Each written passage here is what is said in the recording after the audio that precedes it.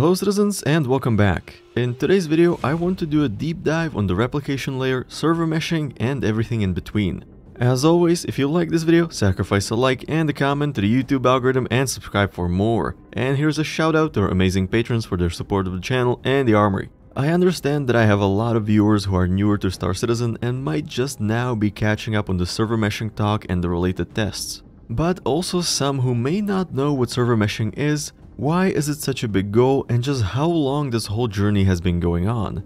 And in this video, I would like to walk you through the most important parts and terminology. First, I think it's important to talk about why we need server meshing in the first place. As you may know already, the end goal for Star Citizen is to have one massive server with all the planets, all the locations, and all players in one. There's one major problem with this. Star Citizen is massive, both in terms of scale of the universe and the number of players. This is obviously way too much work for one single server to perform. However, we can connect multiple simulation servers and make them cooperate. This is what CIG calls a server mesh. However, it's not as easy as I just made it sound. There are many steps that need to be taken and many features that need to be implemented first. And that's what this video is about. I am going to take you step by step on the journey from the current state where we're limited by the playable area size and the player count all the way to the single instance universe. This video is going to be pretty long because there's a lot to cover and I would like to try this longer format for all my future videos, so let me know what you think about it. Let's start with what was at the time the first major step to server meshing, and that is Object Container Streaming, or OCS for short. But what does that mean? Well, every object or ship or anything you can physically see in Star Citizen has to be represented on the client, which is your computer, and on the server, which manages the state and contents of its given instance. And as you traverse the physical locations of the verse, whatever you are seeing has to stream in from the server to your client, and whatever changes you make have to be streamed to the server. At the same time, the server has no reason to actively keep track of places with no players, so those can be streamed out to the persistent storage. And when someone visits that location, it can be streamed from persistent storage to the server and then to that player. As you can clearly see, there is a lot of work going on to achieve this. That's why Star Citizen objects are organized into object containers. These allow the developers to create graphs of objects which can be manipulated as one large object. The interesting part of this is that object containers can be as small or as big as the developers need. And more importantly, they can be nested, meaning that one object container can contain others and itself can be contained in another object container. Let me explain with an example. Let's say that you have two rooms that are connected by a door. Each of these rooms and whatever they contain is an object container. So we have two object containers. When you enter one of the rooms and close the door behind you, the other room no longer needs to exist. So it can be streamed out, saving whatever is inside, and only the room you're in is actively managed by your client and the server. For simplification, this example ignores any possible caching, but you get the idea. Let's expand this example to Stanton. The entire Stanton system is one massive object container. However, the individual planets and other points of interest around Stanton are also object containers that are part of the Stanton container, and each location within those planets is also an object container, and so on down to individual rooms in some cases. This structure makes network management a lot easier, at least in terms of streaming content in and out, and it also gives a hint to the next step, which is persistent storage. The big selling point of Star Citizen is that the changes you make to the world are persistent, meaning that they are present there for a long time. So if you were to leave something on some random planet and then came back a few months later, it might still be there. Now, in software engineering, there are a lot of ways to store and retrieve data. But Star Citizen has a lot of details and very complex structures that it has to manage. Just think of your ship and try to count how many individual parts it has. And now think about how you have to store a lot of information about the state of each of those parts. This is quite a complex set of information which can be changed at any moment. And since it serves a real-time game universe, it also has to perform very well. Fortunately, we have a structure that actually supports this, and that is graphs. Now, I don't mean graphs as in bar or line graphs, I mean the mathematical graphs with nodes and edges. So now we can take the nested structure of object containers and everything they contain and convert that to a graph. Each object container or object becomes a node that carries the properties of that object. And then the nodes are connected by edges which define their relationship. And then we can navigate the nodes and the edges all the way from the top, which would be the universe object container, all the way down to properties of individual items. The cool thing is that you can move parts of a graph around simply by moving the topmost node of the object you want to move from one place to another. And this also means that you can load and unload separate parts as needed as well. This is the process CIG calls stowing and unstowing. And now to build out this persistent storage that can manage both the relationships of objects and their properties and state, CIG have developed an entirely new structure and database that they call the entity graph. The entity graph is just a very fancy database that can store all of this data in one place as well as manipulate the hierarchy of the nodes. This is the culmination of all previous persistent storage technologies, starting with the legacy database to the persistent database and then iCache. There are a few caveats with the current entity graph, however. First of all, I believe that there are currently 2 or more instances of it.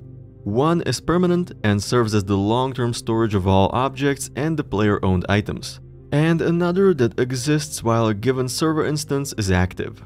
This server entity graph is created from the permanent one and persists all the physical changes made on the given server, while permanent changes like players making and spending money or buying gear and ships are then persisted to the permanent entity graph. I believe that the end goal is for these two to eventually become one.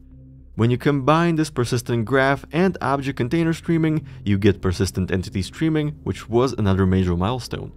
Now, while this is quite an elegant solution for storage, it creates some problems with loading and unloading content. More specifically with managing this process. Why is that, you ask? Well, let's take a look at what happens when an asset, which could be an item or a player or a whole object container, is streamed in from the persistent database. First, it has to be streamed into the server that has authority over it. We will get to authority in a minute. Then it has to be replicated to any other servers in the mesh that need to be aware of that asset. And then finally, it has to be replicated to every game client that interacts with it.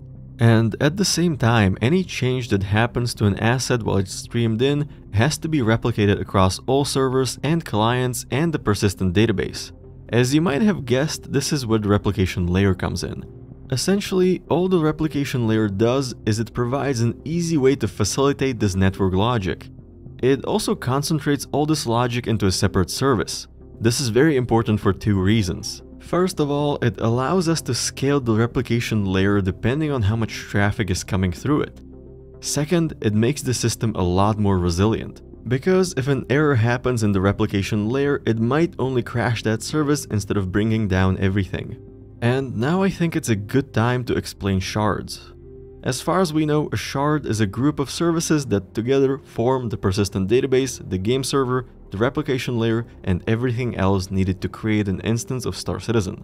Currently, shards mostly contain one game server and then the related services. But the plan for the future is to replace the single game server with a mesh of game servers working together.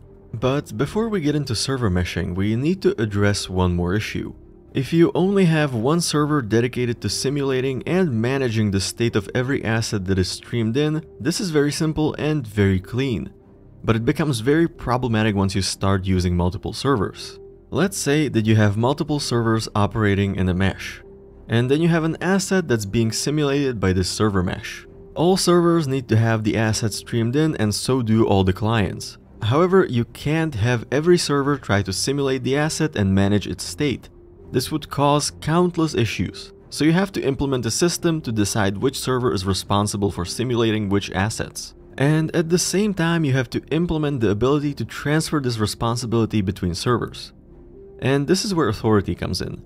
A given server in the mesh has authority over all assets that are in a certain area or that meet certain conditions. Every other server is merely tracking this asset, meaning that it's aware of its existence but can't change its state. CIG referred to this as having a client view of the asset. However, some assets such as players, ships, or bullets can move around. And it could happen that they move out of the area administered by the initial server. And that's why we also need the ability to transfer authority from one server to another. CIG have actually managed to build this so well that the transfer is completely seamless for the player. Arguably, this is the most important step on the road to server meshing. And now we finally have all the pieces in place. At the time of writing, CIG are testing the replication layer quite extensively. This is the final step before proper server meshing. So what is that going to look like? Well, the first step is static server meshing. This means that the shard will have a set number of servers working together to create a server mesh. This step is very important as it will allow CIG to stress test the replication layer and authority transfer. It also gives CIG the time and the testing grounds for developing resource allocation rules. What I mean by resource allocation rules is the logic that will decide how will the servers in the mesh split the work. Of course, CIG could just assign specific areas of the universe to specific servers, but that's not very effective. For example, let's say that every planet in Stanton gets its own server.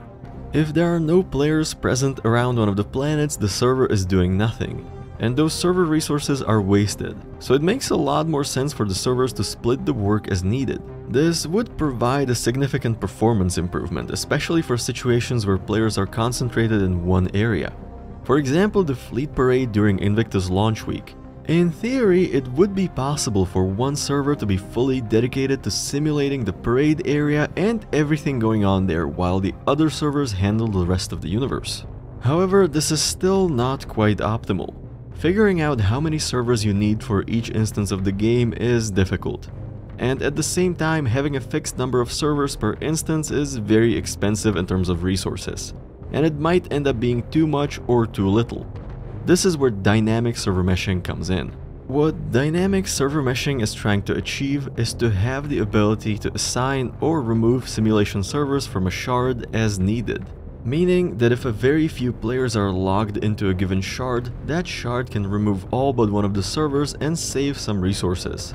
At the same time, if a shard is completely full, players are spread out, and everyone is spawning large ships, more servers can be added to keep up performance. But more importantly, it allows CIG to increase the size of the universe that can be accessed in one shard, as well as increase the player count, until eventually the entire game is one shard with everything and everyone in it. Also, why are we talking about saving resources? Well, simply put, servers are expensive. CIG utilizes cloud computing for their server needs. This allows them a lot of flexibility on how many various servers they have without them actually having to physically maintain them. The problem is that cloud is expensive, and in many cases it's billed based on the time it's used. So it's very important for CIG to only be using as much resources as they need and not a server more.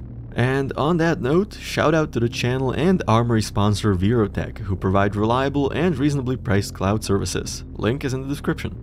It is difficult to say how long this is going to take, but there is some hope that static server meshing will be available this year. And from there, things can only speed up, especially now that a lot of content is being transferred over from Squadron 42, and many developers are being moved to work on the persistent universe. And with that being said, that's all for today. What do you think? Can CIG get server meshing done in the next 2 years? What are your concerns about server meshing? Let me know in the comments, and also let me know if you like this longer format. Thank you for watching, fly safe, and I will see you in the verse.